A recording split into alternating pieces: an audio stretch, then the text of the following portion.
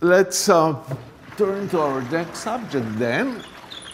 So this is still time-dependent perturbation theory. We will be doing time-dependent perturbation theory a little longer, all of today's lecture and a little of next time's lecture.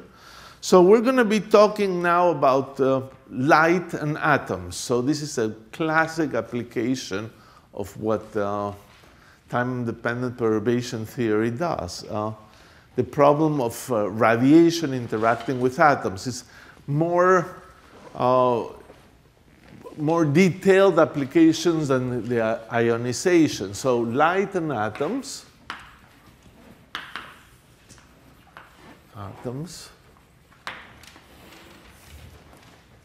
And we think one of the situations we will be considering typically is a collection of atoms, and they are interacting with light. But the way they interact with light is maybe not as controlled as we had in hydrogen ionization, in which you send in a wave, but rather it's interacting with light in thermal equilibrium. So there's black body radiation, there's all these photons, unpolarized in all directions, coming at the atoms in all ways, and they can produce transitions in the atoms. And for that purpose, we will consider a collection of atoms,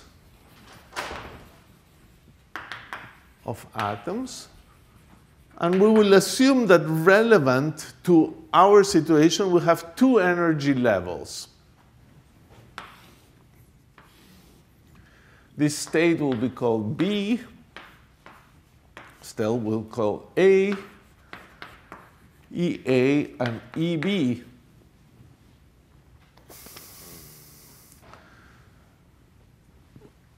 So this is interacting with light.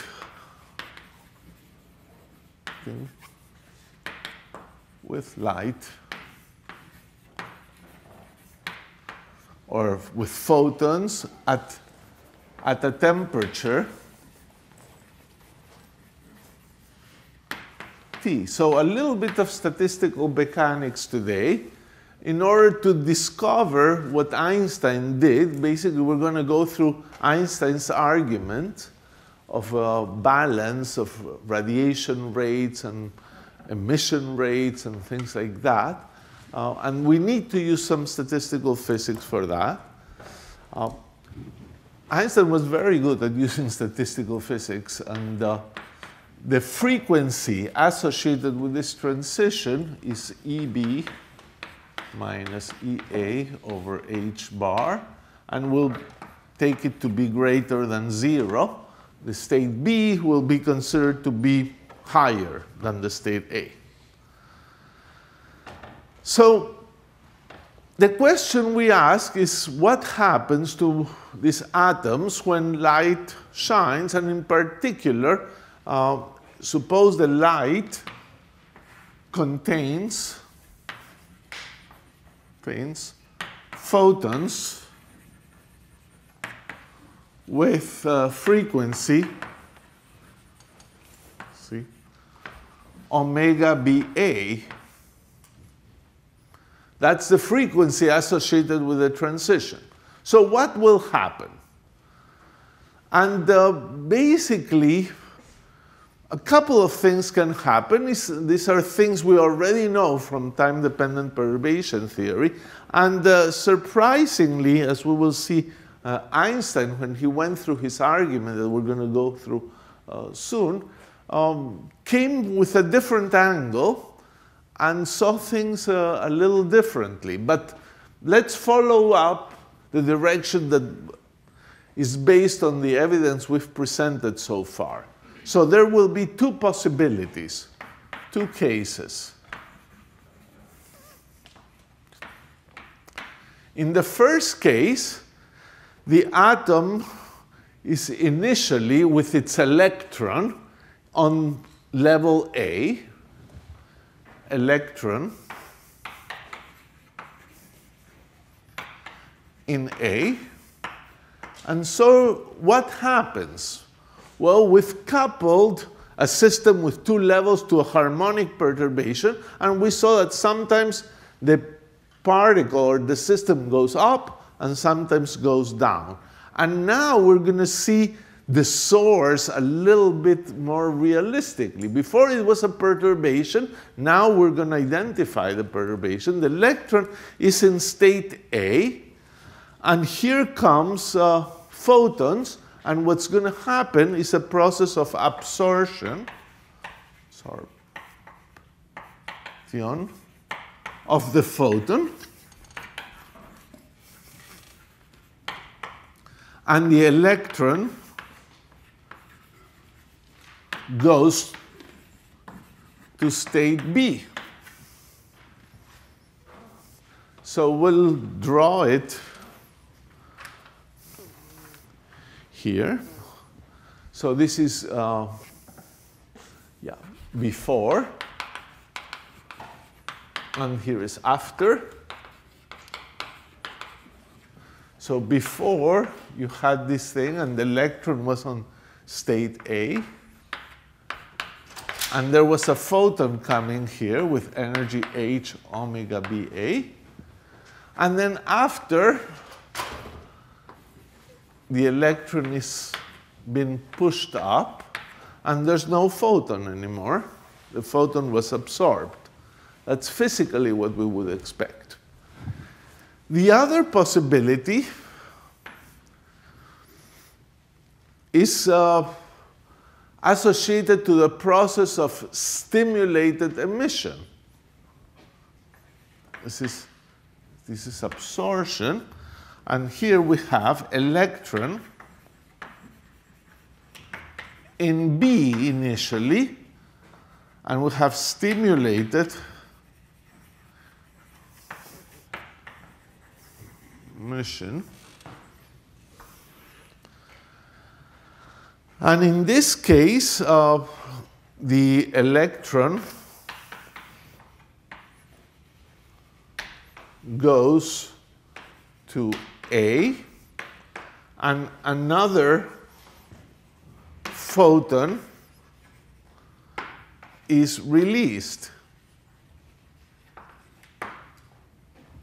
It's a very surprising thing if you think about it. And here, this is the absorption process. Now the stimulated emission process, you have the electron originally in B. And here comes the photon. And the end result is an electron in A and two photons.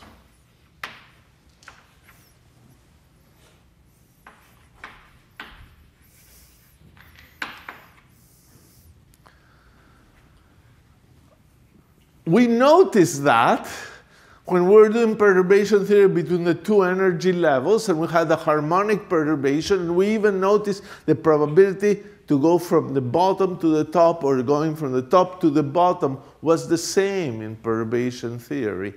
And you would have said, look, I understand that when you have an electron in the bottom level, you need some energy from the source to kick it up. But why do you need the source to make it go down? It's just there, it should go down by itself.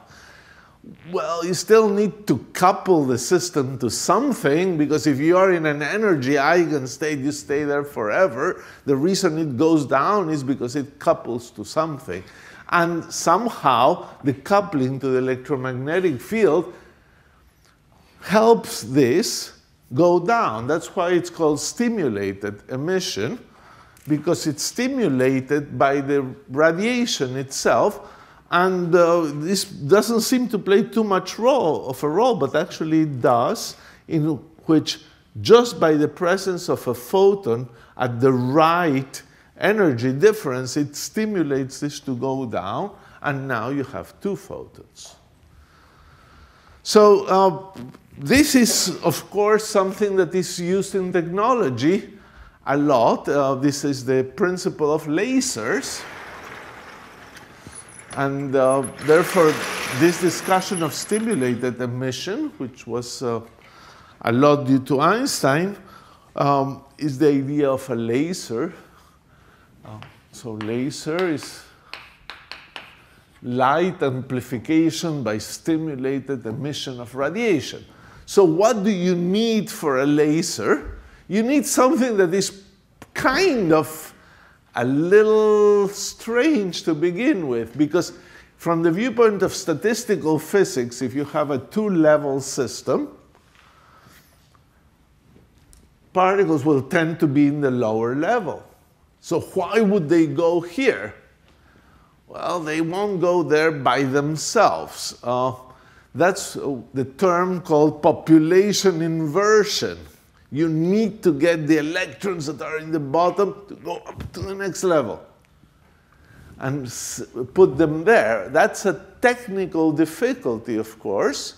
And it's usually solved by optical pumping. We're not going to be doing engineering here today, but there's a third level here in a typical laser. And you can send the electrons that are sitting originally here with light again into the third level. And then it turns out that that third level, if it's you have the right atom, has a transition to this level that is rather quick. So the electrons fall here, fall very quickly, and the lifetime of these states here is very long. So they pretty much stay there. So this is the principle. It's this extra level is sometimes called the pump level. And so this is done by optical pumping. So optical called pumping to create population inversion, that you get more states in the upper state than you would get in equilibrium, in thermodynamic equilibrium. And then you now have, say, the levels here. I'm going to draw them this way. It makes it a little easier. I think of one electron here, maybe two here, maybe four here. And then comes a photon and stimulates this electron to go down. And now you have two photons, and they stimulate these two electrons to go down. And now you have four photons. They can stimulate these four electrons to go down. Have now 8 photons. 8 photons. And that's the amplification process. Stimulation. Each time you stimulate one down, you achieve this. In fact, technically speaking, apparently in good lasers, this transition doesn't produce light. You would say, oh, it produces more photons, but there's some energy levels that radiate by communication, by communicating vibrational energies to the atom. So apparently these transitions are not electromagnetic, and you don't mix more light. So basically, stimulated emission of radiation is the thing that gets this process going. And that's what we're going to try to understand now. The whole discussion that follows and what we have to understand about light and atoms will make all this quantitative and allow us to produce numbers and calculate rates.